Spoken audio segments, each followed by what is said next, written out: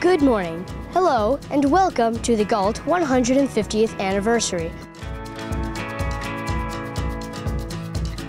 Today, Galt is celebrating their 150th Sesquicentennial celebration. We thought it would be a great idea to have our kids from our McCaffrey K-Dog News come out and cover a live event because we've never had the opportunity to do something like that before. So we're hoping to learn how to interview people, how to get B-roll footage, how to then later on edit it all together for a great news package item that we can share with not only our school but also with our SEVA community.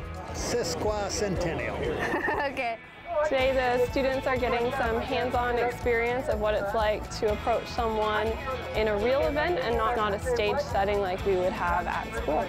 I think today it's going to put them out of their comfort zone a little bit. It's not their friends they're talking to, so hopefully they're going to take it a little bit more seriously, be a little bit more professional when they're asking questions. Is there anything else you would like to add to that?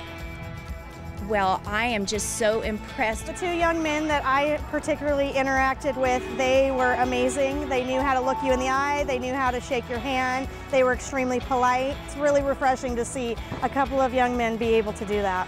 Hopefully with the SEC's guidance we can learn some of those skills today that we can then bring back to our classroom and then teach students later on.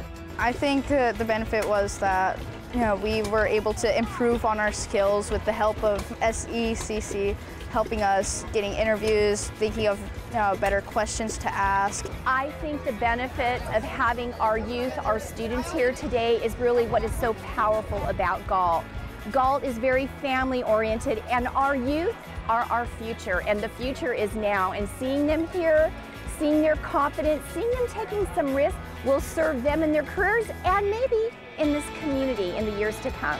Students in general are the leaders of tomorrow, and I think that relationship for them to be comfortable to talk with people of all ages, from different walks of life, from different cultures, and to be able to capture that on film, I think is really, really important because that's the way people gather a lot of information these days. The most common thing I've heard from the community today is that they didn't even know we had these digital video production classes at Galt High School and McCaffrey Middle School. So they're really learning what we have to offer at the high school and at the middle school. They are helping to tell the story of this community, and I'm going to be so excited to see what they come up with in their filming and their interviews. Very exciting. We're reporting from the 150th Festival for K-Dog News.